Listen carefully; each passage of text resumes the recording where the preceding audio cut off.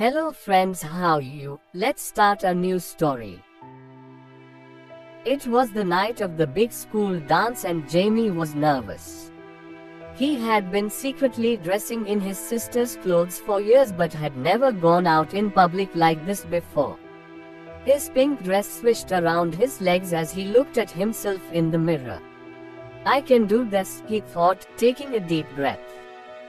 Jamie slipped out of his house unseen and headed to the school gym where pulsating music could already be heard. His heart pounded as he entered the decorated hall. A few heads turned and Jamie held his breath, but no one said anything.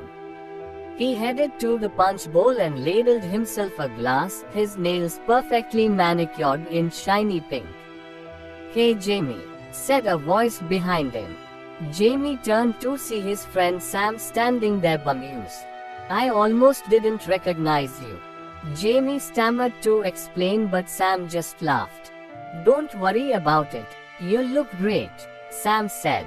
"Come on, let's dance." Jamie spent the night dancing and laughing with his friends, feeling freer than he had in a long time. As the night went on, more people complimented Jamie on his dress and confidence. When the dance ended, Jamie helped clean up, still wearing his pink gown.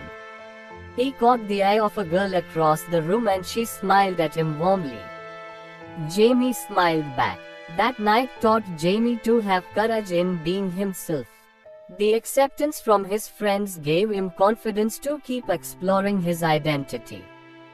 Jamie realized that life is full of surprises and most people are understanding if you have the bravery to be you.